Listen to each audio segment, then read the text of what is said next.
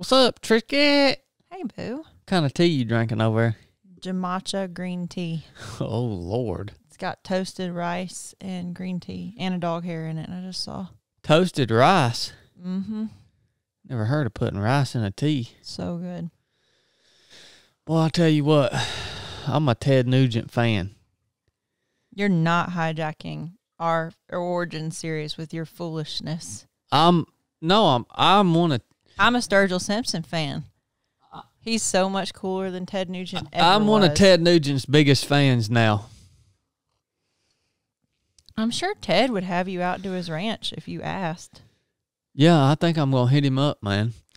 I'm not a big Joe Rogan podcast listener. Our personalities just don't jive in a lot of ways. You don't like that he cusses. Well, yeah, I mean, there are things about him that I don't agree with, and there's things about me that he would not agree with. That's okay. I think the dude is putting out, from a secular standpoint, a good message, I think, for Americans to hear.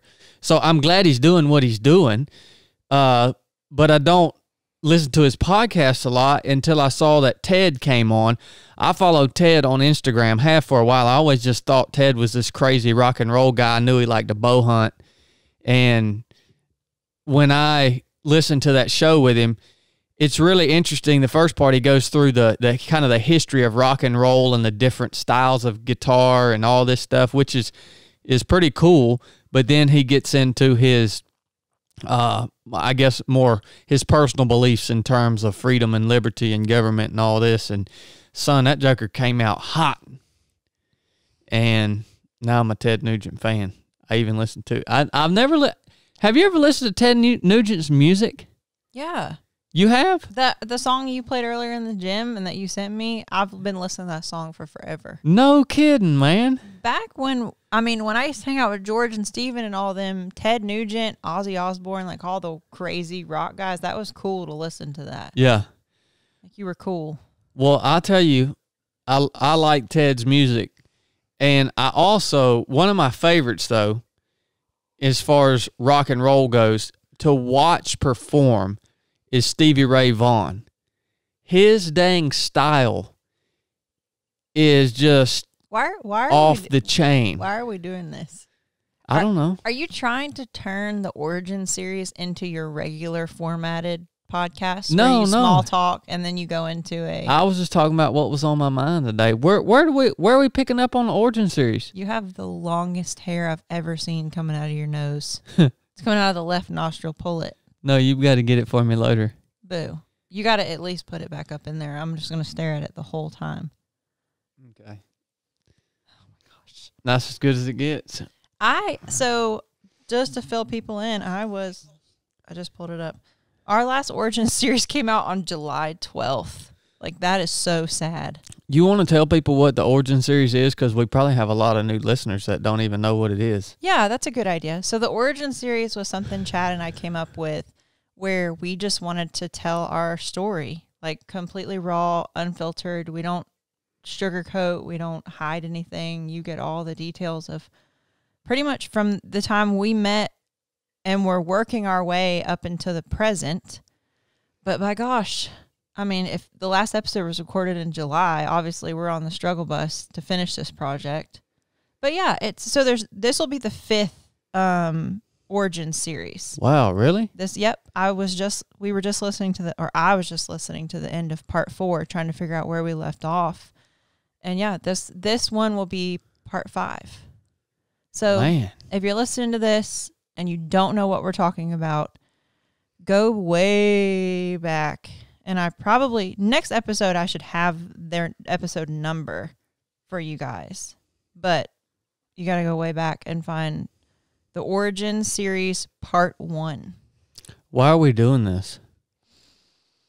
I want to do it because I don't think we've ever talked about this, but I know my answer right away. Like, I think people look at you and they look at us and the success you've had with 3 of 7. And it's so important to me that people know what it took to get here. Like, it's so important for me that people know that the struggles and the hard times and the people we used to be and what we've become and how God has decided to just give us this life, you know? Why do you do it? Why is it important to you? Well, I think really because I don't necessarily find my own story to be interesting because it's been my life. You could have fooled me. Well, I mean, I tell my story, and I do talk because that's the purpose of a podcast. I think really what has drove me to continue with this is that maybe one day it will be cool for the younger generation of our family. Did you almost say our kids? No. Like Blake, I'm obviously thinking Blakely and JoJo. Okay. Maybe it'll be Wendell. Yeah, and Wendell. It'll be cool for them to be able to hear like, oh, this is what Uncle Chadd and Aunt Brooke's life was like. I think that's cool. And then also, I've had a lot of listeners tell me that they enjoy listening to the story. So I was just talking to Scott Worthington the other day, and he asked me, when are y'all going to do another origin series? And so obviously, if this show is for the listeners, it's not for me. And so if they like it, then I'm going to put the work in, most especially for our Patreon members. Yep. I mean, we've got over 200 people that basically are the reason that the podcast even exists. They provide the support that allows us to buy the equipment, that allows us to take the time, that allows us to do everything that we do. And so for them, especially if the Patreon members get something out of anything in particularly, then that's kind of the way I want to go. But yeah, man, it's the podcast is a labor of love. It really is, because it takes the most time to do, and it reaps by a long shot, the smallest financial reward, but the impact that it makes is really the reward that I get from it. Yeah. And so I'm thankful that there are people out there that are willing to donate their money on a monthly basis to keep this thing up and going, so that, we can push out, hopefully, an impactful message or story or principle to thousands of people. We're well over 1 million downloads now. I know. We are, I don't know if I'm allowed to spill the beans, but like, I was talking to Chadd last week, and it's like they're hiring some new people and the team is growing. And I was looking at Podbean, and it said 1.1. It says more than that now. 1.1 million plays. That's what it is, right? Yeah. The little play button. And there was something else we were talking about, and I was just like, holy crap. Yeah. This is a company you started 2 years ago just for fun. Like, you didn't even know what it was going to turn into, No. The reason I started a podcast? We talked about the reason we started the Origin series. The reason I started a podcast is because I cut grass for a summer after I got out of the SEAL teams. And during that summer, on my lawnmower cutting grass, I would listen to podcasts. That's the first time in the history of my life that I had ever listened to podcasts, and I really enjoyed it. And so that's what attracted me to the media source of a podcast, and that's the reason I started it, is to provide value in a form that I enjoyed consuming information and content. And Lord, yeah, we never expected to have over 1 million downloads. I mean, that's freaking crazy, man. It's insane. Yeah, it is. So on that topic, before we move forward, Patreon, thank you. You guys that maybe you're not in a financial place where you can contribute to the podcast, will you please at least help us put the word out on the show? If there's some part of the show that sparks your interest or maybe provokes thought, continue the conversation with people that you love, pass the word to people that it might help, and share the show on social media if you don't mind. That is one thing that I don't want to say it bothers me, but I see every episode we put out, thousands and thousands of people consume the show, and it'll get shared by the same 5 or 6 people online every time. And it's like, that's a really small price to, I'm guilty of that too. That's a really small price to pay. If you don't get anything from the show, obviously that's different. But if you do, that's a really small thing. I'm just asking you if you can do that at a minimum. And you don't have to share it. A lot of you guys aren't on social media, and that's cool. I don't freaking blame you. And so there's no way that I can see the person-to-person interaction as the show grows and gets passed around. And that is even more impactful sometimes if you tell somebody, hey, yeah, so I appreciate that. Or comment or like or write a review. Yeah. Did you write a review or do any of the stuff you just said on Joe Rogan's podcast with Ted Nugent to help him out? So the podcasts that I listen to regularly, I have reviewed them. Practice what you preach, right? Yeah. You're doing it. Yeah, the podcast, and I do that on Apple, and some of the shows that are impactful to me, I will share. I know Sean Ryan just did a show with DJ Shipley, I think is his name, a former SEAL operator, that was really, really powerful, and I shared that. And so, yeah, I mean, definitely I try to do the same exact thing. So, you do. Thank you, Boo Boo. Thank you for holding me accountable for that. My accountability buddy. You better go write a review on that episode with Joe and Ted. Yeah, I've actually thought about commenting on that and sharing that. I probably will. Really cool show, but anyways, so where are we picking up, Boo Boo? So we ended the last episode. I'm going to fly by the seat of my pants because I only listened to like the last 5 minutes, and we had got on a topic of talking about Jada and how Jada saved me twice. Mm-hmm. And it got emotional and it got deep. I'm 90% sure, right before that, I talked about how on my birthday, we sat down on the beach. We walked to the beach like we always did.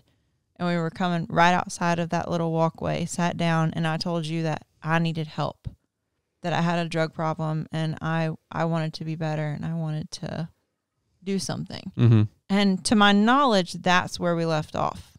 Oh, okay. I don't know if you remember. No, that sounds about right to me. Because I don't remember talking about anything about rehab or the process or any, I don't know. Yeah, well, I remember that too. Chicks Beach.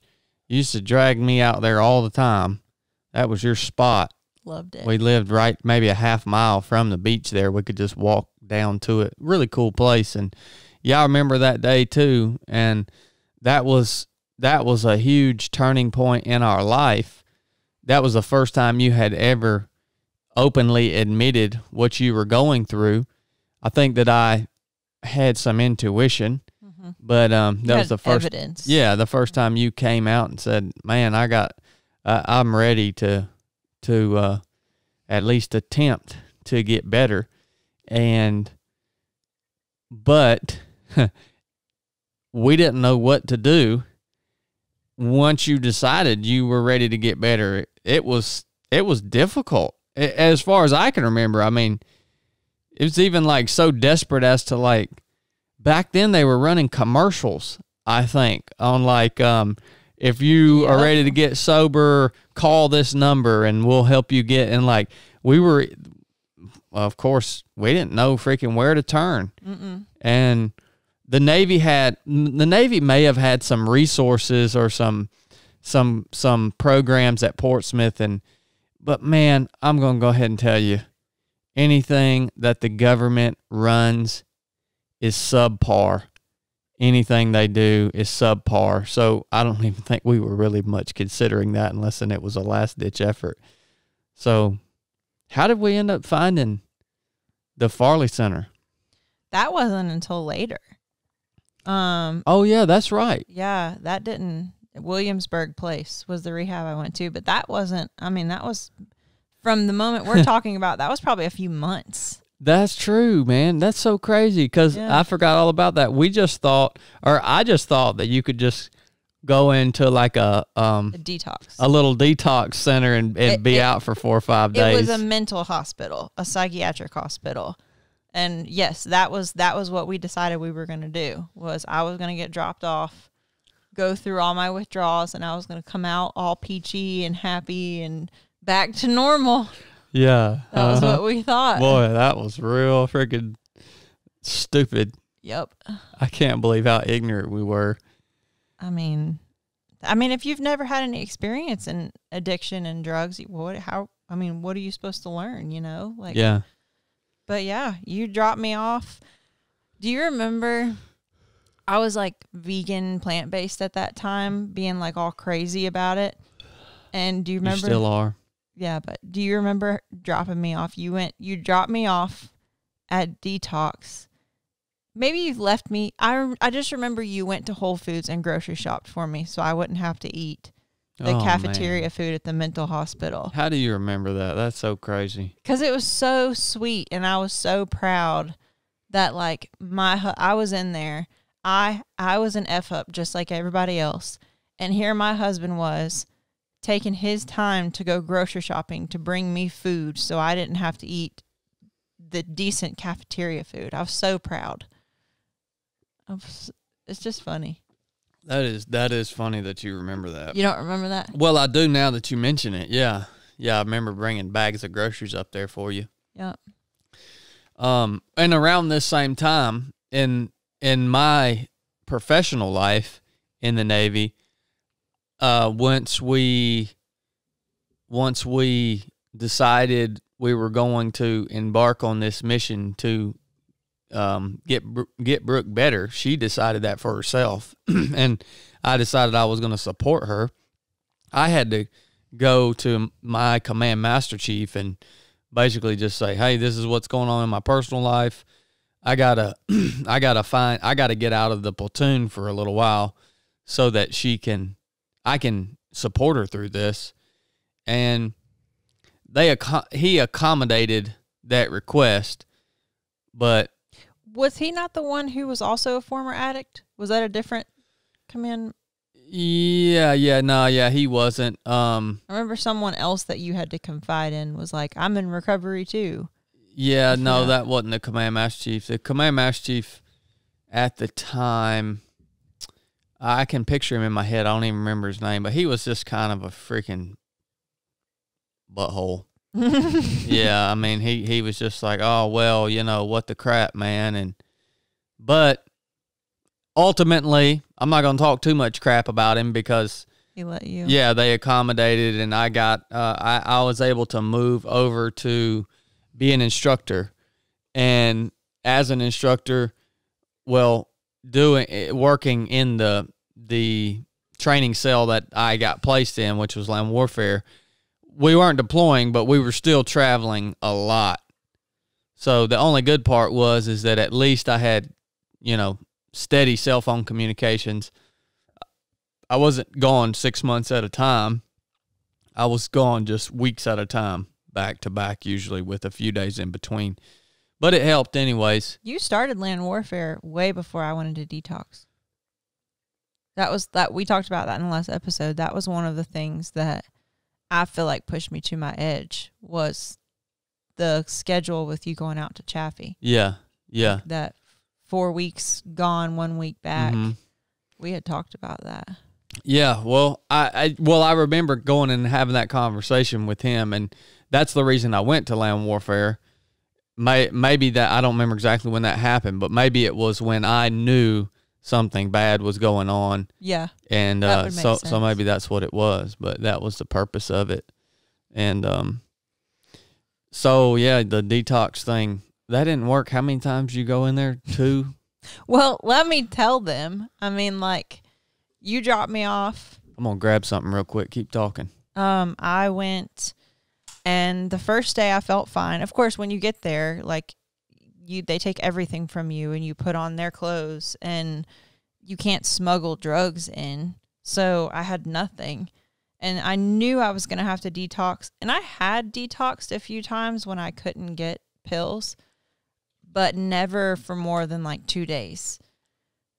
And So when it begun, if you don't know what withdrawals are like, it starts out with you feeling really tired and your body starts aching and your nose and eyes start running.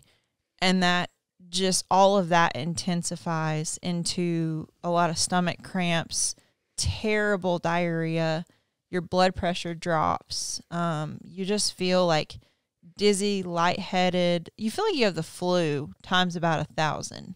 And then there's nausea and you just feel really cold. It just sucks. So I think I went through I don't remember, maybe 2-3 days of that. And I decided I couldn't do it. I thought after 1 or 2 days, it would let up and then I would be better. And when I realized that I was just beginning to be into the thick of it after 2-3 days, I made a plan. I knew I had a prescription that I hadn't filled somewhere. And I was like, I'm going to get out. I'm going to get that prescription. I'm going to taper myself down so I don't have to feel like this. And it's going to be fine. And so I remember I got out. I called you to come get me, and you were real apprehensive. You were like, oh, are you sure this is... Did you ask them? Like, what?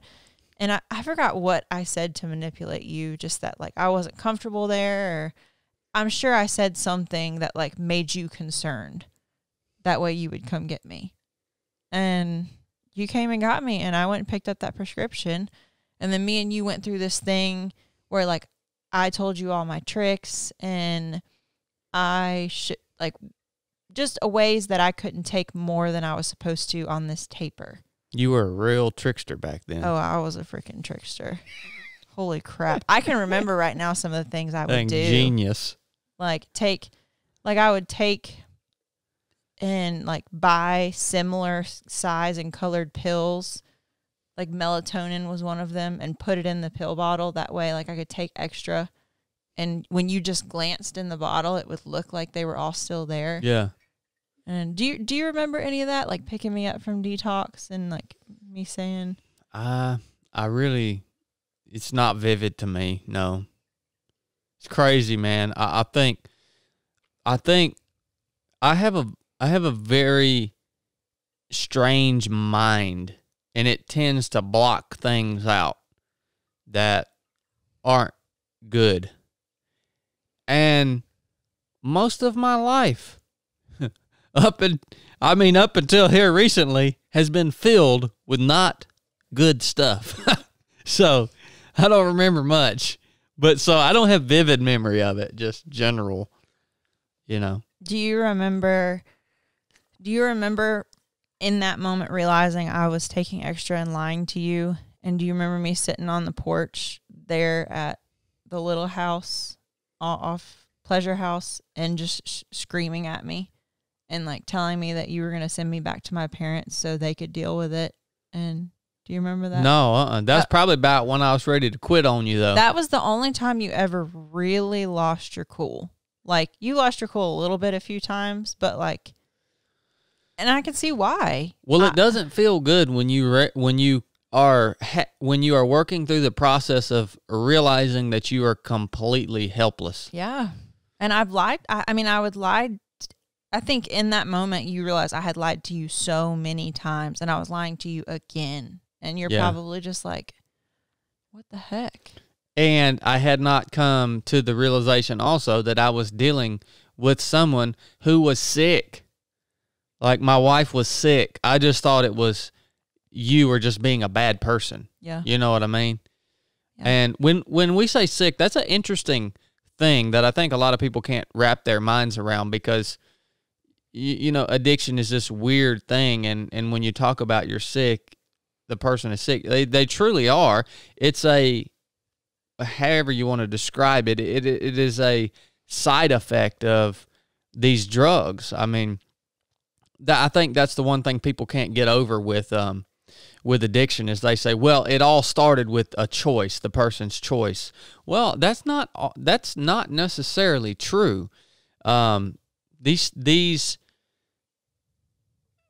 decisions might start with a prescription that people receive because of an operation or whatever it may be. Yeah. Like, I can't believe we haven't talked about this. We were watching a Netflix documentary about ADHD medication, and like, I'm pretty sure that's what led to my addiction. Was I was told from a really young age, you need this Ritalin, Adderall, Vyvanse. You need this medication to function and be a productive human. So take your pill every morning. Don't forget it. And like, you can't tell me that doesn't set a kid up to believe that they're reliant on medication to function properly. Like, that was my parents' choice and my teachers and my doctor, you know? Yeah. That wasn't my choice as a kid. I hated that stuff. Yeah, it is truly a illness that is a chronic illness that's produced by this freaking epidemic of medicine. I saw a thing on Instagram the other day. This guy, he's some big Instagram head. I don't even remember which one it was. There's a bunch of these big Instagram heads.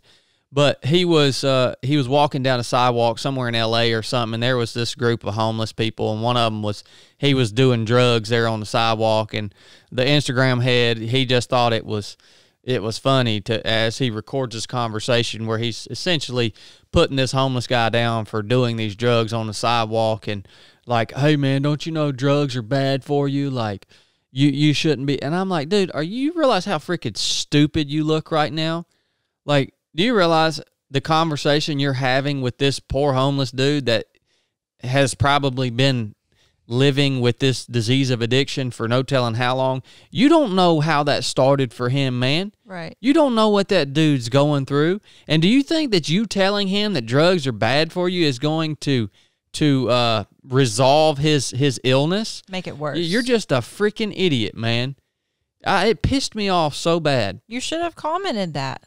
Yeah, I man, there's a bunch of people on Instagram that have a ton of followers, so many more than me, and all they're doing is capitalizing off of people's emotions. That's all they're doing. They post crap, whether it's about a political issue or social issue like drug use, and they're just pandering to people's emotions. That's what that dude was doing. All the conservative Christians that probably follow him, Christians in quotation marks, probably said, yeah, you should tell that sorry homeless drug addict that what he's doing is wrong. They're just pandering to that. Didn't try to help him. It makes me freaking sick, man. It should. Yeah. And these other guys that want to pander to these right-wing political agendas to sell their T-shirt. Baby. I'm sorry. Chill. I'm getting off of that. You're right, though. I mean, not to like fuel your rabbit hole, but shame perpetuates addiction more than anything. So if whatever you're doing is shaming someone you're wanting to help get out of addiction, it's just going to make it worse. Man, that's a good point, baby. That's a good point. Like, yeah. And hey, man, a lot of y'all listening to this probably say, well, Chad, why do you follow these people? Well, I'm on social media. Like, it's a big part of the way I get the message out. I like to follow people and just see the climate of what's happening on there. And yeah, I think I probably stopped following that particular dude. But anyways, to answer your question, that's why I'm on there. Social media can be a great tool. Okay. I'm not saying don't use it. You have to use it responsibly, though, because there's a bunch of freaking bullcrap on there. So I wasn't treating you like I had no understanding that this wasn't just something that I could talk you out of. Right. You thought, all right, I'm going to get real with her for a second and maybe it'll wake her up. Yeah. I remember I was sitting on the step and you were standing in front of me and you were pacing back and forth and you had your phone in your hand and you had the pill bottle in the other hand. And I don't remember what you were saying, something about me lying to you and do you want to get better? Do you want to do this? And then you started threatening to send me back home. I don't remember what you were saying, but I just remember I think you called my dad in front of me. Yeah, you did. You called my dad and you were like, I don't know if I can do this anymore. And I remember hearing my dad's voice. It was really shaky. And he was like, we'll take care of her. Just send her home. Yeah. You know? Boy, that would have been a disaster. No, we're not going to go there. I mean, it would have put me back in where I know all of my dealers and where I have unlimited access to drugs. Like, yeah. That would have been. Yeah. Well, luckily, eventually, at some point, Blake talked me out of that and talked some sense into me and made me realize that, man, Chadd, that's not the way to be acting as a husband and leader of your family. Sorry that you're going through what you're going through, man, but you're going to have to freaking man up and take it, son. But just to kind of like drive home what you were going through, we're talking like back where we're at right now is like 2014. You go back to 2007, 2008 was probably the first couple signs that I had a drug problem that Chadd was slapped in the face with, and I lied. And then you fast forward a few more years, there was something else that happened where drugs come up missing, or when you pulled that drug out of my wallet when I was in the ER, and like every few years, there would be this big thing where you would have this like, oh my gosh, she's a drug addict. And I would lie my way out of it. Mm-hmm. And then here we are, you know, and finally, years and years later, I'm trying to get help and I'm still lying. And I'm telling you, I want to get better. I want to do this. But then I'm turning around and manipulating you and everybody. Well, that makes sense to me now. It didn't make sense to me back then. Yeah. But I'm just saying it would have been, I've always thought, and I'll ever, like anytime I think about it, I'm so grateful for you. I don't know if I could have done what you did. Like if I was on the other side, I don't know if I could have. Well, that's by the grace of God. I mean, luckily, once we now are up to the point in our story that we are now, I had my faith in Jesus. Like I had that to really as a foundation, and that's the only way I was able to make it through it. Yeah. Yeah, for sure. I mean, I say that from the bottom of my heart. I'm not trying to sound like some, whatever you take that as. I mean that from the bottom of my heart. If it wasn't for that being a part of my life, I don't think that I would have made it through my own power. Just because, and like I said, if I had to deal with a family member now that was an addict, and that same thing happened, I would just be like, well, yeah, of course they did that. That's normal. That's how they act, and we just got to bear with them through the process. Yep. So I've come a long ways, man. I'll forever be in debt to Blake too about what you said. Just to reiterate that, like everybody, including my family, was telling you, I don't blame you one bit if you walk away from this marriage. Like, I totally understand. You're at the peak of your career. You worked really hard and you went through a lot to get to where you are in the teams. And this is holding you back. Like, I don't blame you. And Blake was the only one. Blake's the best of all of us. He's the best of the whole bunch. I said that the other day, and I think some people in the family might take offense to that. But I mean, that's the reality of it. He is the most steady force. He is the most kind, faithful, genuinely loving, and of the whole lot of the family, he's the best, most consistent. And he has his flaws, like we all do, just so y'all don't think that we worship Blake. But the reality of it is he really is. You're right. And the consistency, like you said, the consistency is key. He's always been like that. As long as I can remember, he's trusted Jesus, and he just means what he says, and he'll help you.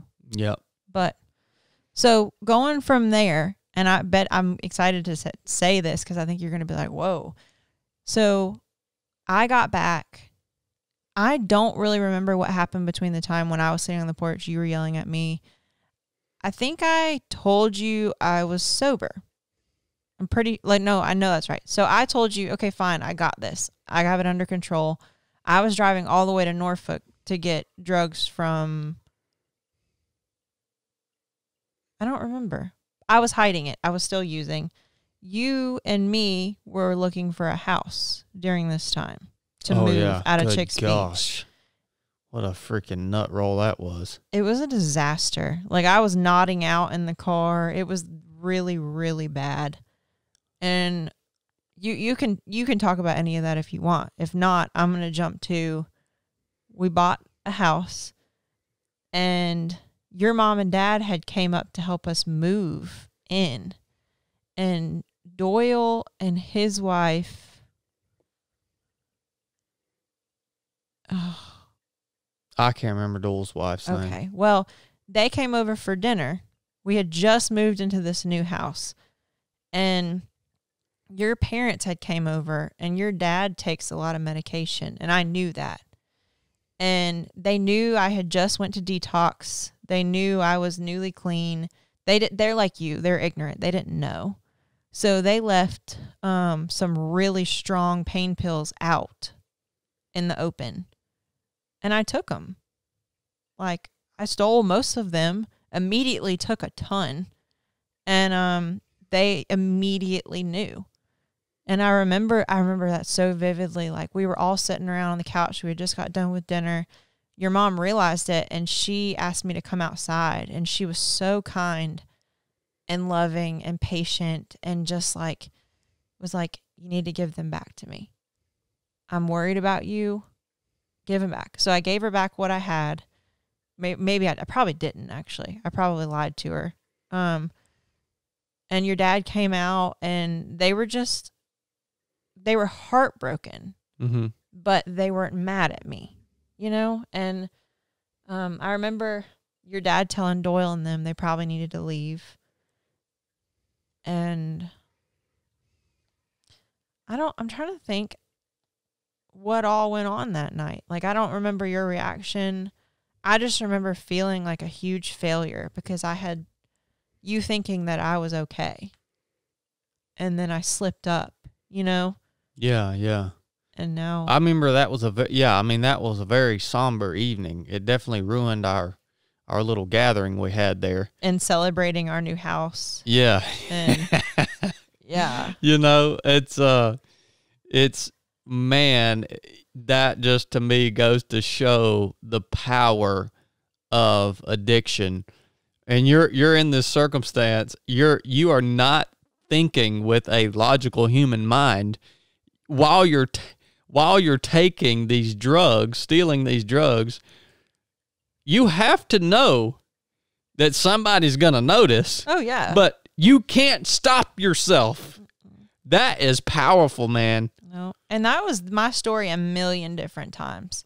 I knew I was going to get caught. I knew someone was going to know, but I couldn't. I mean, you can't stop yourself. If it's there and it's available, that's it. That's the symptom of the disease aspect we're talking about. Yeah, right. You can't look at this. And that's what's so crazy. That's what, you know, I think there are a lot of things that you deal with from your past that you haven't reconciled with. And I get that, man.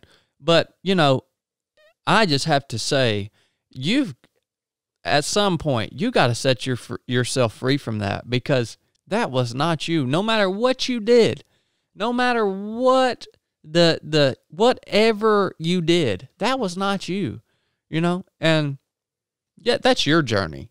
Yeah. But just me, for looking from the outside, I'm able to laugh about it. Even if it's something just horrific, stupid, detrimental, evil, I just laugh at it because I'm like, well, that is a representation of the power of these freaking drugs, and that's all it is. And in my head, from the outside, I can separate the two. You know what I mean? But internally, I know that's difficult. I'm still struggling with things from my past that are difficult. We just identified one the other day. I mean, we can talk about it in a little bit, yeah, if you want. But no, to your point, I am able to not hold on to the things I did to myself and like the situations I put myself in where I put myself at risk, and bad things happened to me because of the situations I was putting myself in that like no one will ever know and I have to live with. But some weird way I'm okay with those. It's the ones where I stole from people and I hurt people that I love, like my family and your family. Those are the ones that suck. Oh, yeah, yeah. Well, that is what everyone, I think that's what drives everyone or a lot of people to the need for forgiveness is the fact that you can forgive other people, but it's hard, almost impossible to forgive yourself. You need someone else to forgive you. Everybody deals with that, man. Yeah. Yeah.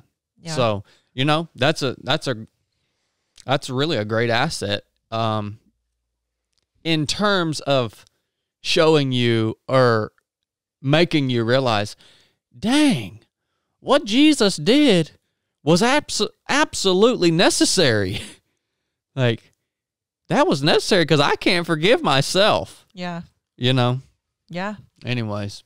And just to put it out there, your family and my family have both said to me they forgive me. Yeah. Well, there again, that's much easier to forgive someone else than for you to forgive yourself. It's like we all go through that. I mean, we could identify in every single person that's in our lives. We can see that playing out, the fact that they are able to forgive others but not themselves. Yeah, definitely. But so that next morning, if you don't remember anything else from that night, I mean, that next morning, me and you decided that I was going to go back to detox. And I wasn't leaving this time. Like, I was going to ride it out and just endure the pain, and it was what it was, and I remember we went and walked at the Great Dismal Swamp right before you went to drop me off. Me and you took the girls down the ditch. And then... hard times, boy. Yeah. And then from there, it still hurt really bad. I still got really sick. It just wasn't good. And I think I was there for 5 days. And then the detox is actually the people that talked me into going to rehab. Yeah. And I remember that I was thinking I didn't want to. And I talked to you on the phone, and you were like, I think you should. Oh, yeah, that's right. Yeah. Yeah, because I didn't want to. You didn't want to be away from Jada. I mean, I was. And gosh, the emotions, like when you initially get sober, and this is why so many people relapse, is because when you initially get sober and you go from using for, I think for me it was close to 7 or 8 years, to bam, you're sober, everything you've ever done comes back. And it's just there. It's just waiting. And for me, I didn't have any coping skills. I didn't have any tools in my box, so I'm sitting here with this weight, and all I wanted to do was be around you. You didn't have fitness. You didn't have nothing. Photography, nothing. No. And I had all this shame that just felt like I was being crushed. I mean, so they talked me into going to rehab, and we had the most amazing insurance through TRICARE. So I was able to go to a rehab called Williamsburg Place, and it was actually the Farley Center. It was for professionals. Mm-hmm. It was for like lawyers, nurses, doctors, people that had to answer to a board to get their job back. And granted, it was separated into two different things. I wasn't with the professionals the whole time, but the rehab itself was just freaking fantastic. I mean, yeah, it was a nice place. It looked like for me, but it was really nice. And I remember being there and just, I don't know. Like, I have good memories from there. I was there for 28 days, and I remember the first 2 weeks, my body felt so horrible. I remember, like, we used to have to do these therapy sessions as a group. We had our group we would meet with every day. And I kept begging to lay down during the therapy session because it hurt so bad to sit in a chair. Like, because when you take pain pills for a really long time and you stop, not only do you have the flu-like aches, but if you have any pain, it's like intensified. Like right now, I wouldn't feel any of the pain that I was feeling then. Like my back hurt, my joints hurt, my neck hurt. Like, and it's just because you don't have any good dopamine, anything left to ease any kind of pain in your body, left in your brain. It's all gone. Mm-hmm. Man, and that's crazy. I just remember hurting so bad and not sleeping. But one of the things I do remember, and I'd never forget, is we were staying in these little apartments, and I brought my Bible with me, and every night I would stick my finger into my Bible, and whatever page it came up on, I would read that chapter. Yeah. And the first night, I stuck my finger in the Bible, and it opened up, and it was that chapter that starts out like, woe is sorrow, woe is grief, woe is something with bloodshot eyes. And it's a reference to seeking fermented wine, and it was a reference to addiction. Mm-hmm. And I think it's one of the only major references to addiction in the Bible. And I was just like, I don't remember if that hit me. I remember thinking, like, this is really freaking weird. Yeah, the Bible's a big book. Yeah, really big. That sticks out. You came to visit me. Oh, I remember my visits. My visits were so awkward. Oh. I got to come, like, once a week or something? After, you didn't get to come for the first 2 weeks, but then after I graduated, the initial thing, you came to like family day. Yeah, and it was a very controlled environment, and there were other people around, and I was just so awkward because I'm thrust into this thing, and I still don't quite understand. I'm learning finally just little bits of what's actually happening, and you know, if I have to share in the group, I'm like trying to motivate the group and tell them they can do it, and there's good life outside of here, and everybody, and Brooke and all of her, what do you call them? I want to call them classmates. All of her, I mean, pretty much. All of her classmates are just like rolling their eyes at me, like, "Come on, dude, you don't freaking know nothing." And of course, even back then, I was still really cocky and just, that was so funny, man. Do you remember when you came to the family day where I like jumped up and like threw my chair down on the ground and walked out? No, Think hard. You really don't remember that? No.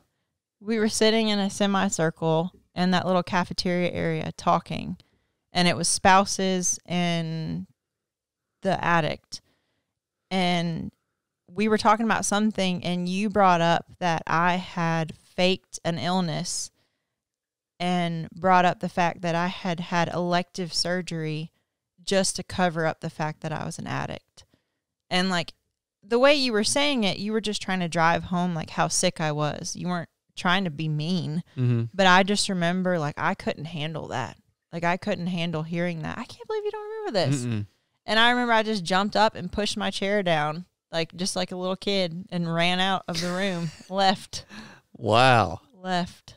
No, I can't believe you don't remember that. My traumatized, warped mind blocked that out. Nope. Wow, man.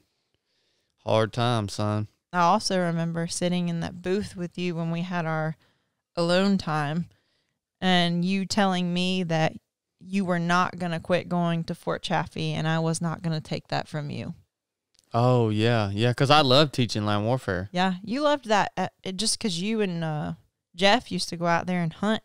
That's all y'all did. Well, yeah, it was like man camp. Yeah. All you did was hunt, blow stuff up, and shoot freaking machine guns. Remember how many sheds y'all used to find out there? Oh, yeah. It was off the chain, man. So you were setting your boundaries right there. You were like, I'm glad you're getting better, but look here, woman. You're not going to stop my life. Like, Yeah. Yeah, you didn't like that.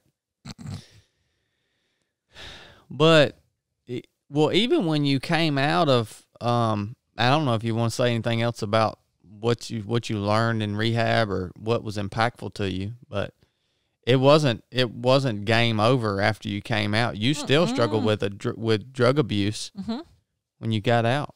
Yeah, because they prescribed a drug called gabapentin or Neurontin, and it was to combat what I was talking about a minute ago, how like the pain in your body is so intensified because of what I had been using.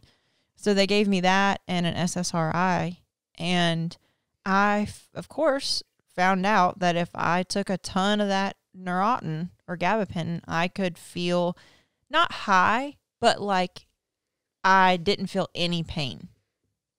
Like I figured out a way to abuse it. Mm-hmm. So yeah, that was when I left rehab. I went to what was it called? Relapse prevention intensive therapy once a week with a big group that was also freshly sober. And I remember like every week I would come in, and I never lied about it. At this point, I quit lying. I quit lying to you. And I think that was a big turning point. I quit lying to you. I wasn't lying to the people at therapy. I'd be like, yeah, I took too much of my Neurontin this week. And like, I would have to start my number over, and I was back at 0, like trying to accrue days sober. And I just couldn't. I couldn't get more than 30 days. I would abuse something. And it didn't have to be a narcotic. If you went with the intent of getting high, you relapsed. Mm-hmm. You know, like. How in the world did you finally stop? I'll tell you. So I had been sober for a few months, and you were gone, and I decided that I could go home on my own. I was not taking the Neurontin anymore. Maybe I was, but I wasn't using narcotics. If I was abusing the Neurontin, that was what it was. I decided I was going to go home on my own. I could handle it. I'd had enough time sober, maybe a month or 2. Oh, yeah, I remember that. And I went home, and somebody who was close to me, who always gave me drugs, just was there, popped back up in my life. And I took them, and then I ended up stealing from that person when I left Georgia. Mm-hmm. And on the drive home, I was coming down 58 through Emporia, and me and the girls were in the car, and I took the last pill that I had stolen from that person. And something about that moment, I was like, it just hit me what I had done stealing from them. And I was like, I'm done. Like, this is it. This is over. And that was the last, that was the last pill I took. Dang. I don't know why it took that moment. Like, there wasn't anything significant. Delilah was on the radio. Man. That is wild. Yep. Well, of course, you continued to seek treatment through NA meetings and all this stuff for a long, long time. I went to some of them with you, and that was kind of awkward too. Those are the weirdest things. So I don't know how much we can talk about it on the podcast, because I know it's a very private community, but I mean, they're always don't say names. They're fine. Always in the weirdest places, and it's like, you have to recite all the things. Like the whole group recites things. Thank God for those programs, man. Mm-hmm. I mean, I don't know if you remember, but I was doing this thing called 90 and 90, and it was you do 90 meetings in 90 days. And the purpose is to get to know a group of people and just kind of be held accountable. And they're all addicts, so they know your games. They know your manipulation. Like, you can't get around it. And I remember in our area, the only meetings that were close were all really country black people. Yeah. Like the entire meeting, there was no white people. And I just embraced it. I was like, you know what? And they loved me so much. Like, and they were what I needed then. You know what I mean? They were real with me. They were sweet to me. They took care of me. And do you remember the first meeting we went to? You came with me. It was at Obacy Hospital. And I'm not going to say the name, but you would laugh if I said it. Really big old black guy that was in a wheelchair, and it was his birthday. I remember his name. I do too. Yeah. Don't say it. But yeah, you're right. It was just, I don't know. It's so hard to think about those days and like where my head was at. But we didn't tell, to back up, right when I got out of rehab, the next day, okay, so when I was getting ready to leave rehab, Chadd started telling me on the phone that he had a surprise for me when I got home. And granted, again, I had stayed like 2 nights in my brand new house. And we went from a 400 square foot house to a 2,000 square foot house with an acre. So this was a big deal. Mm-hmm. I mean, and so Chadd kept telling me he had a surprise. And I was telling all my friends at rehab, like, I bet you he got me a pig. I bet you he got me, and we were just guessing. And then we went out to dinner the next, I got home that evening. The next day he took me out to a Mises Pizza. May have been. Probably if we were eating pizza. Yeah. And we ran into who was going to be skydiving with me the next day. They were eating dinner. Who? Harley? Yeah. Yeah. And they started talking about skydiving, and you spilled the beans. You had set up a skydive for me that next day. Do you remember that? Yeah, vaguely. That was my surprise. Yep. One thing that I really remember from that time is when you first you had this old beach cruiser bike, and we went out and to ride bikes or something, and I just remember how like weak you were physically. Like you could ride your bike like a mile on a flat trail, and you would just be completely exhausted.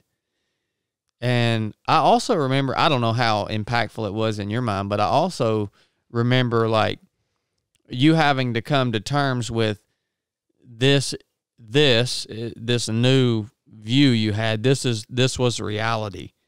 And like, I think it seemed really dull to you and just not exciting. And like, why is this so just blah? And I remember, I think one time telling you like, this is what life is like. Like, it's not every day.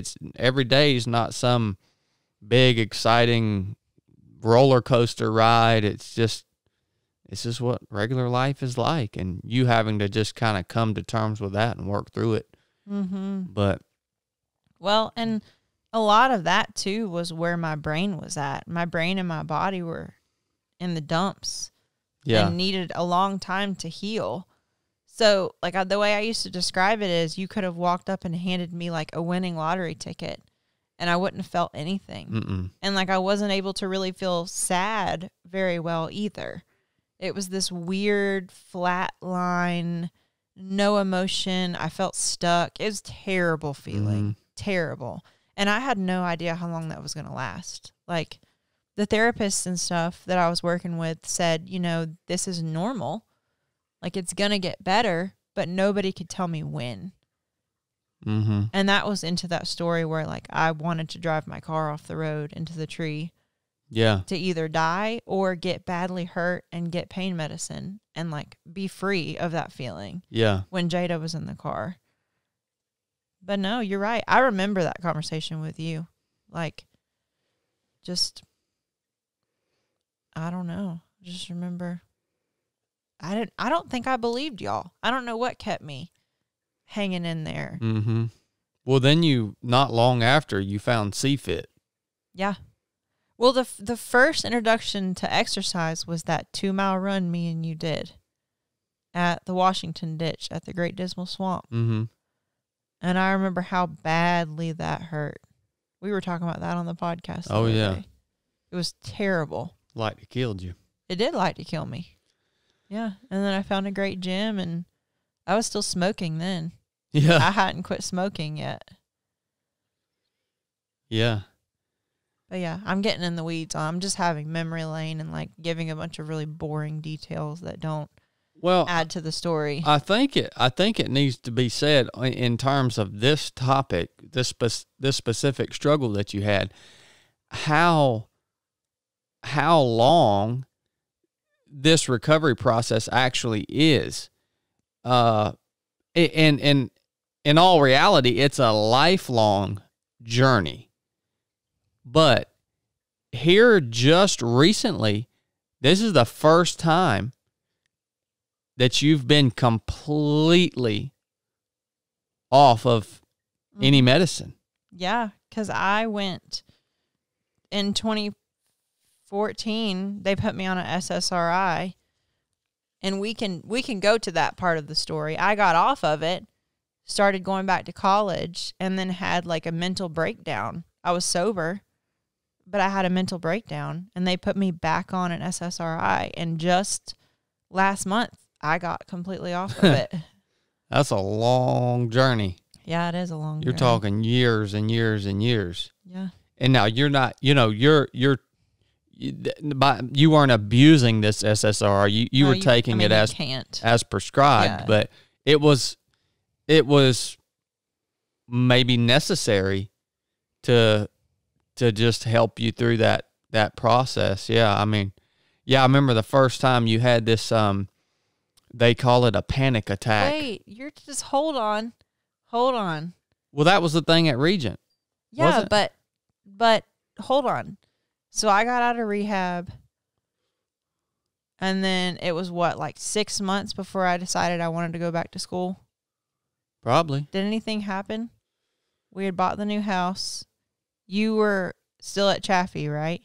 Probably. Land warfare. I feel like we're missing something big. No, I can't think anything big. Okay. Well, then, short to lead into what he's about to say, I got all motivated about life when I started to feel a little bit better because I quit smoking, I got a good gym, and I started eating healthy. And my body started to recover, and so did my mind. So I quit taking all the medications the rehab gave me. I was feeling fantastic and started going to Regent University for psychology. And then you want to tell what you were going to say? Well, I think too, though. I think I saw in you over the course of a few years after you got better, I saw in you almost the desire to prove yourself. I don't know if I think it's different than being motivated about life. It was almost like you wanted to prove that you could be a contributor. Well, like yeah. You wanted to prove that you could actually do something. Because up until this point, professionally, you had always worked, but it was always just, waitressing or, kind of little random, weird side jobs and stuff. Yeah. So I think you really felt the need to be like, okay, I want to prove myself that I can do something and be a contributor to not just to our family, but to society. Yeah. And so I think maybe that was driving you to go to school. And you seem to be enjoying it. I loved it. Yeah. Like I was taking these Regent's a Christian school, so I was taking I remember the first semester I took survey of the New Testament, and my faith grew in huge ways while I was there, just being surrounded by a bunch of people who believed it. I mean, you believed at the time, but it was different. Well, I was a very new Christian. Yeah, but you were doing really well. I don't know. You were setting an awesome example is what I'm trying to say. But when I went there and that was part of my everyday and reading about the Bible and stuff, it changed. Mm-hmm. And I just remember walking on campus in the morning, I was using your GI Bill. So I was going for free. And I just remember like being overwhelmed with gratitude. Like everything was going so well. I was making like awesome grades. I was on my second semester. And then do you want to tell how the mental breakdown started?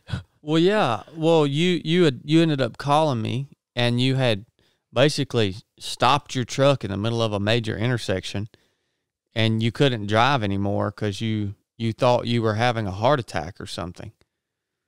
And you called me. I had to come and get the truck out of the road. I can't remember if you called the police or not, but that was a different, well, that was when the dogs got in a fight and like pretty much ripped the back of my ear off. And I thought I was going to pass out because I thought my ear was infected. Okay. But the time with school, which I think that was a ways before. I think that was my first panic attack, but we still didn't know what it was. No, you thought you were having a heart attack or dying. But the one you're talking about, I think I was going over the bridge in Chesapeake heading to school. And I pulled over after the bridge because, yeah, like my vision started getting really small and black. And my heart was racing, and I felt like I kept feeling like I was going to pass out. It would come in waves of nausea and my vision. And so I remember sitting on the side of the interstate, just cramming this Amy's soup can down my throat because I was like, oh my gosh, your blood sugar, you must be about to like go into a diabetic something. And I was trying everything to fix it. And I was going through like, okay, it's not your blood sugar. You just ate. Maybe it's your heart. And I had called you and said, you need to come pick me up. And you took me to the urgent care. And I remember they did an EKG. They checked my blood sugar. And I remember this really sweet fat woman was like, she was the nurse. She wasn't the doctor. She was like, have you had any major changes in your life lately? And you were like, yeah, she just started back going to school last year or this year. And she was like, oh, sweetie, you're having a panic attack. And I was like offended. I was like, I'm dying. What are you, how dare you call that a panic attack, you know? And then that started just this terrible, I think my memories of that period of my life are worse than newly sober. Just because I was just, I don't know how to even explain it. 5 or 6 major panic attacks a day that would last up to an hour. And it was just, I couldn't breathe. I couldn't see. I couldn't think. I was dizzy. And couldn't go to school. I couldn't do anything. I couldn't drive. Yeah. Because my vision would close in on me. And like it would look like I was looking through tubes. And so I wasn't comfortable driving because I was terrified. And my whole life just shut down. Mm-hmm. And I didn't want you to leave me. I didn't want to be alone because I thought I was going to faint. Mm-hmm. And I remember you had gone on a hunt. This was a few months into it, or a few weeks. I don't know. You had gone on a hunt, and I texted you. I said, can you please come home? I don't feel good. And you got home. And you were just fed up with it. Like you couldn't live your life because I was over here freaking out and needed you every second of every day. And you said, this is a lot like how you were acting when you were on drugs. Mm-hmm. And you thought that I had started using again. Yeah. Do you remember that? Yeah. And I just remember bawling, crying. Just like, it just broke my heart that you thought that and that I couldn't. So I called my therapist that moment and I said, look, my husband thinks I'm using. Can we please come up there and do a drug test in your office? Because I wanted so badly for you to know that that wasn't the case, you know, so you would be supportive. But yeah, I fought that for probably 4 or 5 months before I went back on an SSRI. I wanted so badly to use diet, exercise. I was using a bunch of herbs. I was trying everything I could to avoid getting on any medication because I hated it. That was what got me in the hole to begin with. But that medication I took, it really did take the edge off enough for me to get back on my feet. Yeah, yeah. I don't think it's solved. No, because it's still something that you're battling. You know, your saving grace is that you've never given up. Yeah, that's your saving grace is, you know, of all the temptation that you've had, just to end it, just to give up. You never have. You know, I would be remiss if I didn't mention my perspective on all of this. Yeah. From a spiritual viewpoint, it's been interesting for me to be a part of your life and your journey, and you know, whatever, people can take this how they will. The spiritual aspect of life and reality and of you is there, whether you want to acknowledge it or not. It is a part of who we are, and that spiritual realm is there. You can choose to ignore it, but I choose not to ignore it, and I can't help but really see the correlation between this struggle, this battle that you fight, and how it has intensified in times where you are getting closer to God in your you know, your life. So just like at Regent, where you're I think that was the start kind of saying, oh man, there may be some correlation here to this. We never have made a definitive statement on it. I mean, how do you? Well, you've been saying that since you said that when I was going there, yeah, that you thought I was under attack. So I think you're fighting, you have fought over the years this battle on two fronts. I think you fought the battle that science could describe to you, of the kind of way drug use messes up the chemicals in your brain. And genetics that I was given. Yeah. I mean, so you've been fighting that battle on that front, but then you've also been fighting a battle all along on a spiritual front, where the closer you get, and as you're understanding and you're seeking, asking, and knocking on the door of that spiritual realm, as that intensifies, the difficulty you experience physically and mentally also intensifies and correlates with that. And so I think it's a two-front thing, and you just have never given up, you know? So I think there's a correlation there. I know it's I don't know if you can see it or not, but I mean, logically I can make sense logically it does make sense, because it is the times I've been attacked and the times that I've had other little small really hard times mentally, even in the last 2-3 years, have been when I feel like I'm seeking God more. Mm-hmm. And I think that's a reality a lot of people don't expect when they start to seek God.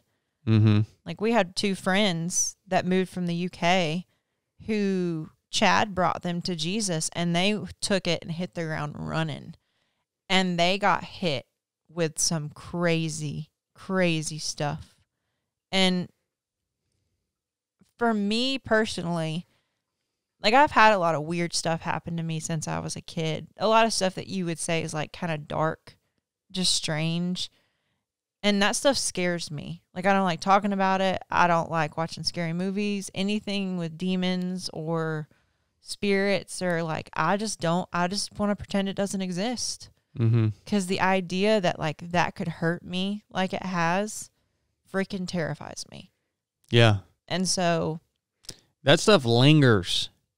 I mean, it is read the Screw Tape Letters is an amazing example of how, of course, coming from my perspective, a demonic force basically influences you over the course of your life, even after the time that you become a follower of Christ. They still don't give up. No, they still don't relax on their their tactics. That's when they hit it the hardest, Yeah. right? They're trying to take everything about your life with God and twist it to become part of their. Mm-hmm.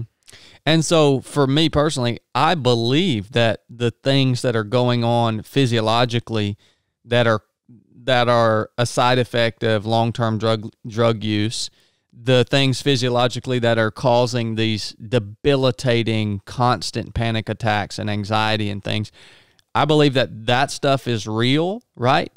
But I also believe that stuff is somehow intertwined with the spiritual realm.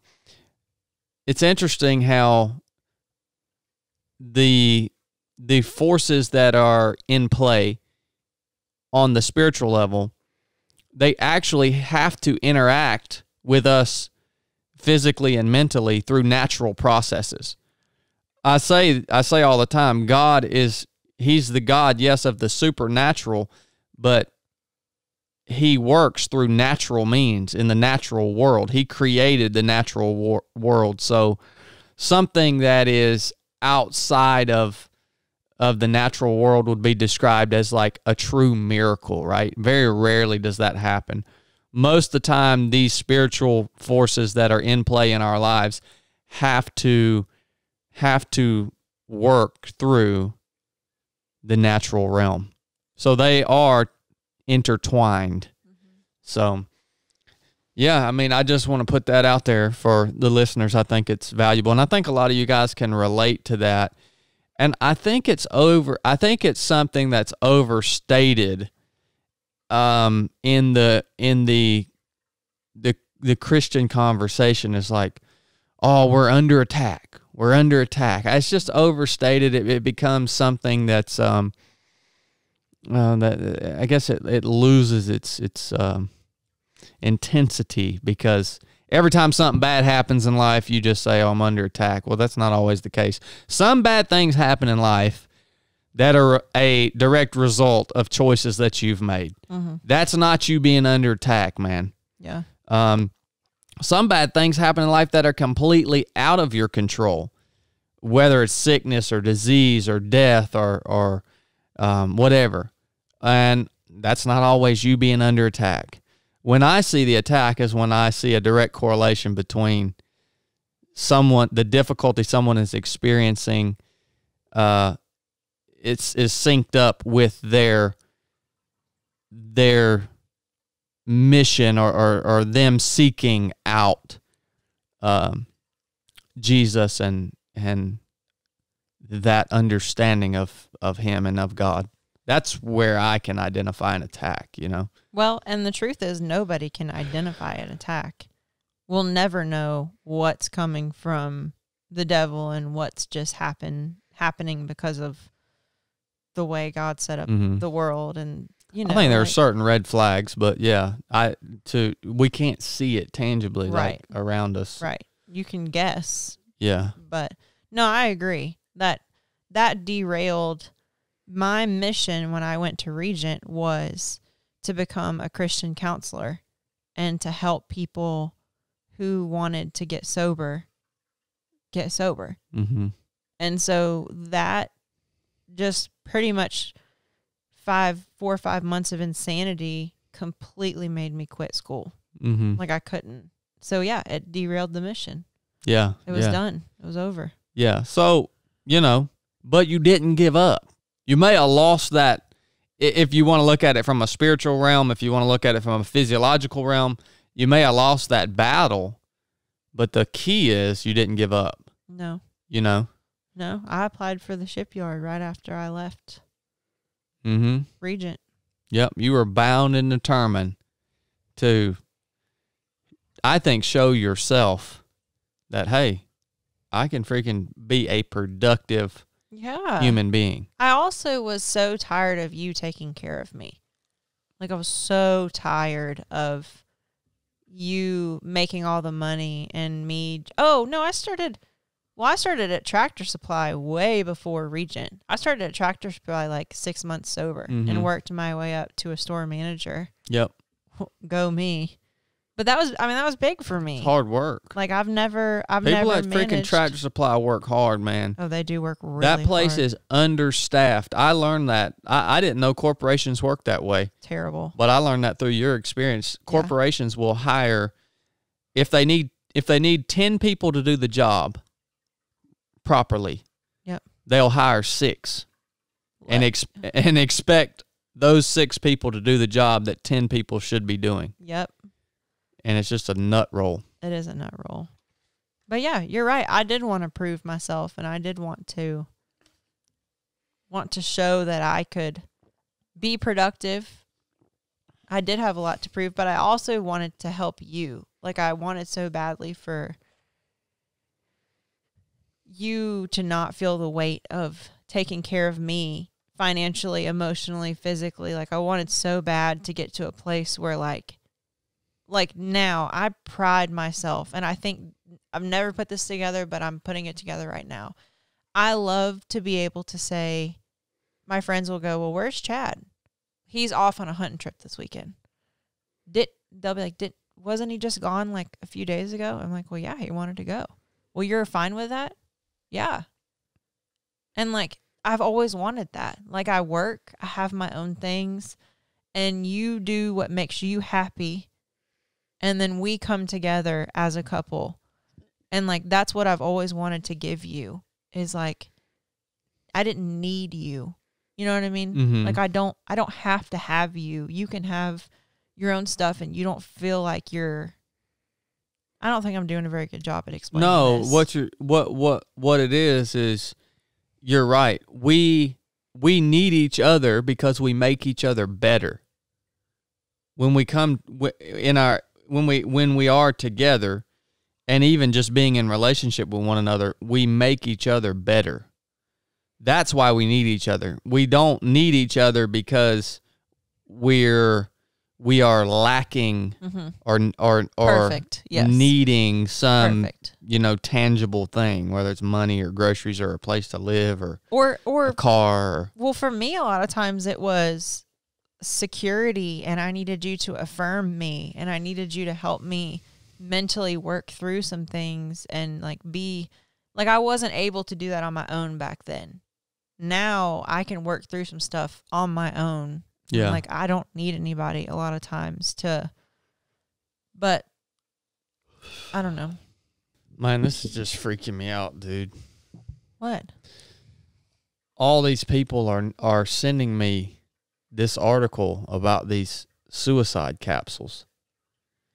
Are you really going to try to the hijack the podcast right now? I'll talk about it on another podcast, but it's just so weird to me that I had that dream and it hit me so hard, and I had no clue about this, and now these people are sending me this, and I'm like, man, dreams are such a weird thing. It's like you can't always trust them, but I don't know. I'll have to. That's giving me a freaking headache.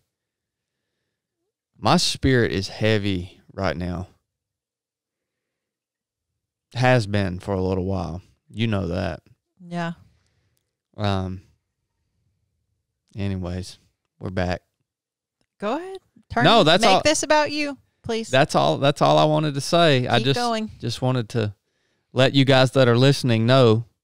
I appreciate you listening. We actually got a new patron during the episode here. Patreon member? Yeah, we got a new Patreon member during the episode.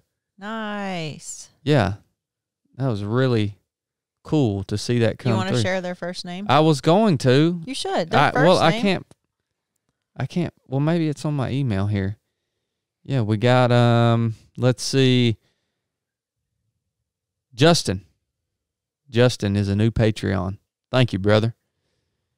Appreciate that. That was really cool.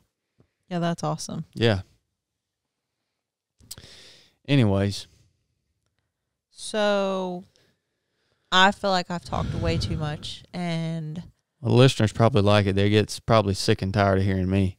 Yeah, you're definitely having some little withdrawals from not talking a lot. I can see you over there shifting and just kind of. Oh, whatever. It's abnormal. You're making my job easy.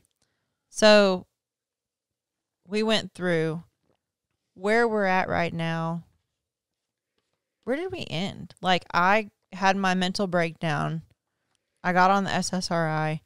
That started a whole nother journey outside of sobriety of just trying to get my mental health under control. Mm-hmm. And that is still going today. Like, that journey is still not over. I'm still using a ton of herbs and supplements and really leaning into diet, exercise, relationships, sunlight. I mean, you name it. I think we'll be good in our 50s. The crap. I'm saying me and you both. I think we'll be real good in our 50s. I'm real good right now. I don't know what you're talking about. I love my life. Well, I do too. It's not easy. And a lot of times I tell Chadd, like, I still have panic attacks. I still have a lot of weird mental sensations that come out of nowhere. And I usually will tell him, like, I feel like my brain's attacking me. Because it just is what it feels like. And I haven't figured that out yet. And I will eventually. But you don't quit. No. You're a daggone toughie. Thanks, Boo. It's interesting. He's never experienced any kind of, like, I know you've experienced trauma and, like, feelings and emotions, but I don't know if you've ever experienced, like, a mental health sensation or, like, a symptom, like a panic attack or, like, things that come about physically from anxiety. Like, I don't think you've ever experienced anything like that. No, anxiety is not really something that I can understand because I'm just so laid back. Yeah, well, I guess you'd have to define what laid back looks like, but yeah, in terms of worry, I think a lot. I think about, and I struggle with deep things. That's what I was about topics. to say. Like, right now, you just hinted that your heart is heavy. Your heart has been heavy, Leonard. Your heart has been heavy because you feel strongly about what's happening. Mm-hmm. I mean, is that not worry? Like, how would you categorize that? Well, yeah, it is. It's different than worry or anxiety because I more struggle with, like, the burden of finding and implementing a solution. And at every turn, when I see what's happening, well, nationally, I can only I'm concerned with what's happening nationally. I can't be concerned about crap that's going on across the world unless it's affecting us nationally. But when I see the things happening, when you ask why, this was something I really liked, and it resonated with me from what Ted said. He said, stop asking why. Stop trying to apply logic to the evil things that you see happening around you. Stop trying to ask why when you see these mandates and all this coronavirus stuff and how they're trying to keep people from finding natural avenues and solutions to be healthy, and stop asking why they won't advocate for a healthy body through proper diet and exercise. If you ask why on these legitimately evil agendas that are causing people pain, suffering, and death, it will give you a headache. It will drive you insane if you try to figure out the why. Yeah. And I think a lot of times maybe I ask why too much, and maybe that's why I feel so heavy, instead of saying, you know what, I can't ask why in the face of evil. I just have to say, this is freaking evil, and here's what needs to be done to counterpunch it, you know? Yeah. So that it's different. You know, I'm not worried about evil. It is part of all we can do is push it back. But it's always going to be here. I don't worry about it. But it does frustrate me. Yeah. So A little different. yeah, it is. It's definitely different. Well, But yeah, you got through your dude. How about your shipyard days? That was a heck of a job right there, son. I loved my shipyard days. I applied soon after Regent. I was still going through all the panic attack stuff, but I knew I wanted to work. So I applied for an apprenticeship program to be a pipe fitter for the Navy as a civilian. And I went into a program working on nuclear submarines. And I freaking loved it. Like, you worked some terrible hours, though. I did.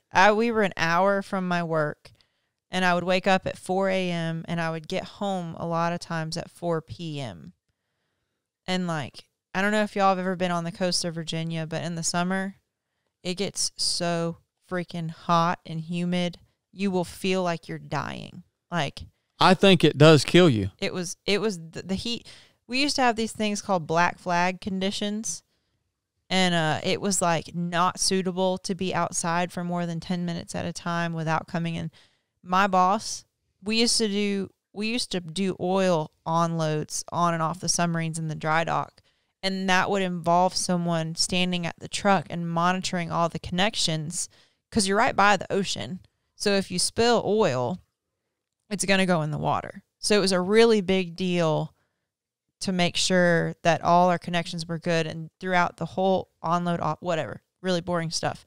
You had to stand out on black asphalt beside a huge black submarine in a dry dock, and it was like 102. And I just remember, like, on those weeks that we had that, by Wednesday, I would get home and just sleep. You remember that? Oh, man. Like, I couldn't even eat. I would just, like, but it was such a fun job. I don't think I would have lived very long just being around all the welding and the gases and just, I mean, honestly, radiation. Like, I don't think that my health would have been as good as it is and can be when I get older if I had have made a career out of that. No. You liked the camaraderie and the jokes. And man, it was me and 16 dudes. And, like, once we got past the point of, like, them understanding that I would never flirt or, like, be, like, their work girlfriend, like, I was not that type of person, if we were all buddies. And, like, if you probably don't know me very well if you're listening to this, but, like, I'm a dude. Well, you like hanging out with guys. Yeah. And I like hanging out with girls. Yeah.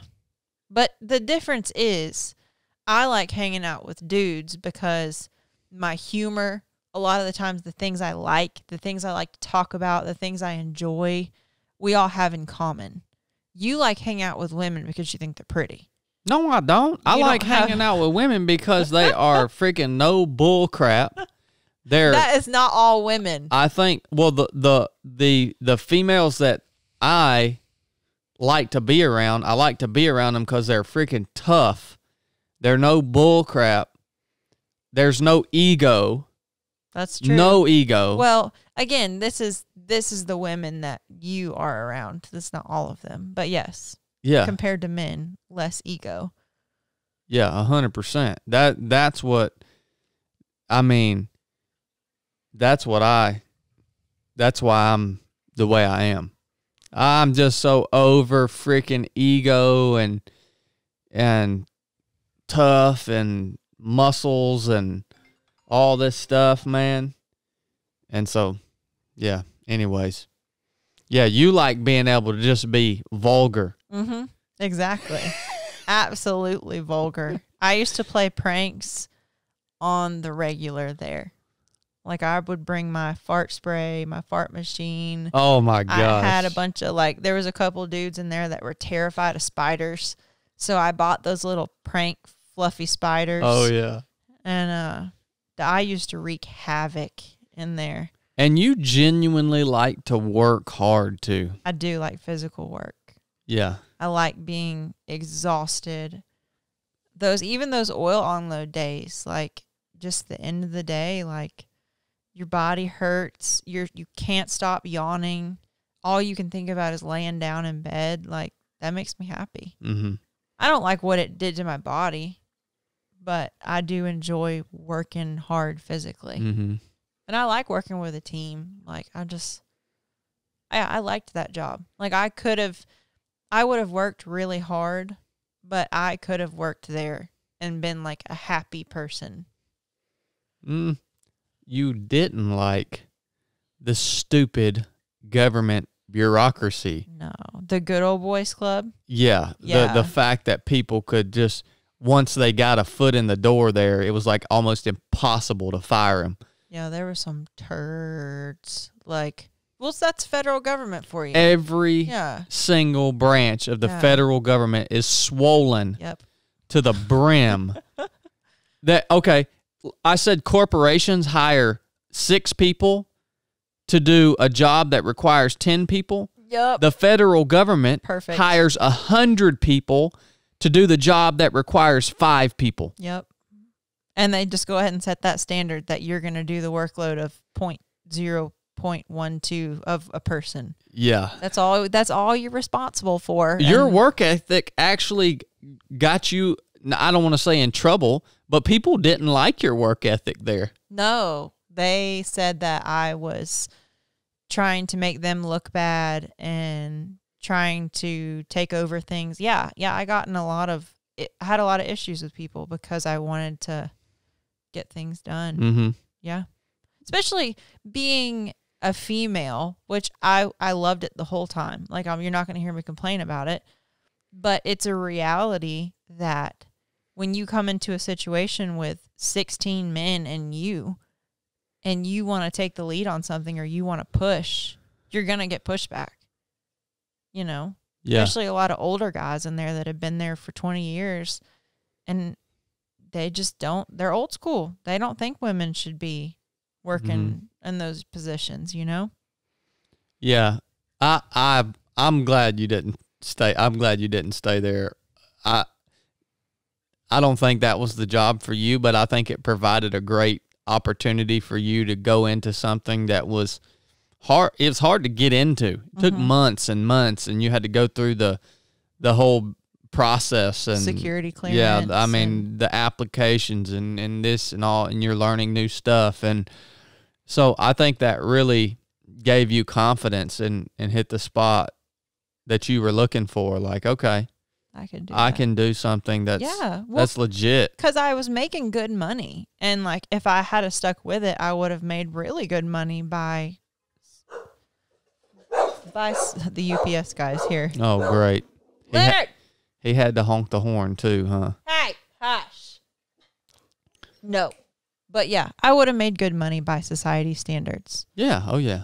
So yeah, I think that's a good point to stop. What were you about to say? Well, in all this and where we'll end it off, oh my gosh. Well, no, I guess we should end it right there because I was going to jump to the fact that in all this, we had bought a new property out in rural Virginia in Suffolk and developed it and put a house on it and all this. And we just said, okay, this is where we're going to be. Live for forever. This is where we're going to be. Yeah. You were on shore duty at the time.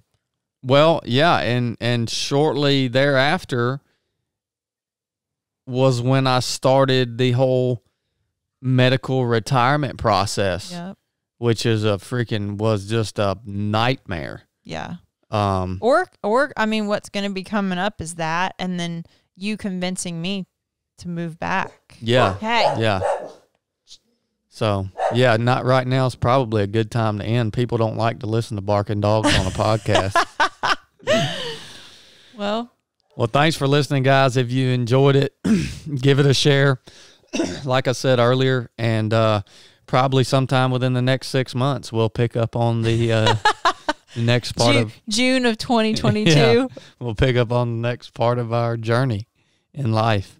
Leonard, so shut up. Love you guys. Thanks for listening. Nuff Thanks, Said. y'all.